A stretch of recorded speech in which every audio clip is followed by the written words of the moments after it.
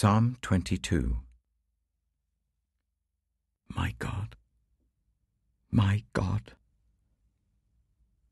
why have you forsaken me? Why are you so far from saving me, so far from my cries of anguish? Oh my God, I cry out by day, but you do not answer, by night, but I find no rest. Yet you are enthroned as the Holy One. You are the one Israel praises. In you our ancestors put their trust. They trusted and you delivered them. To you they cried out and were saved. In you they trusted and were not put to shame. But I am a worm and not a man, scorned by everyone, despised by the people. All who see me mock me.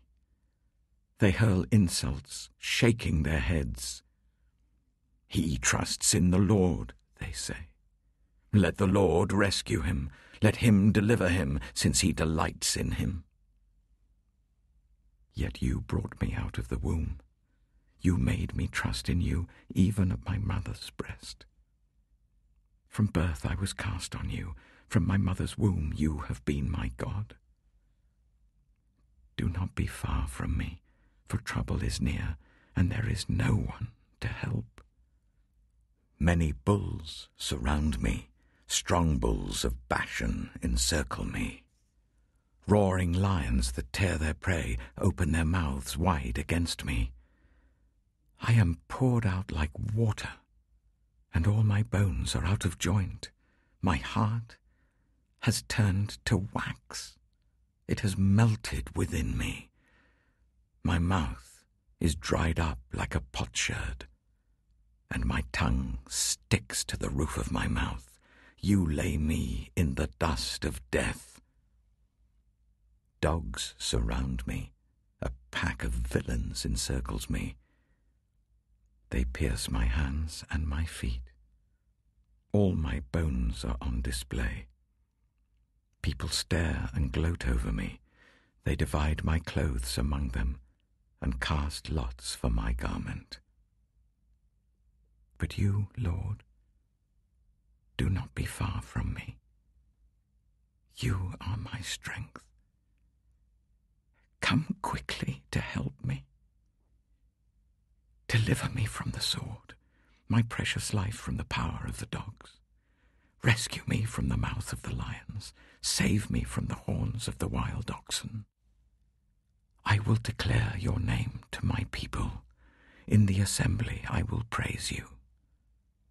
You who fear the Lord, praise him. All you descendants of Jacob, honor him. Revere him, all you descendants of Israel. For he has not despised or scorned the suffering of the afflicted one. He has not hidden his face from him, but has listened to his cry for help. From you comes the theme of my praise in the great assembly. Before those who fear you, I will fulfill my vows. The poor will eat and be satisfied.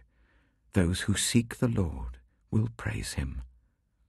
May your hearts live forever.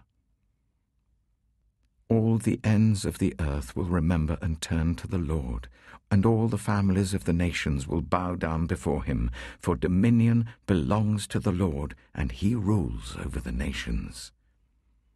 All the rich of the earth will feast and worship. All who go down to the dust will kneel before him, those who cannot keep themselves alive. Posterity will serve him. Future generations will be told about the Lord. They will proclaim his righteousness, declaring to a people yet unborn, he has done it.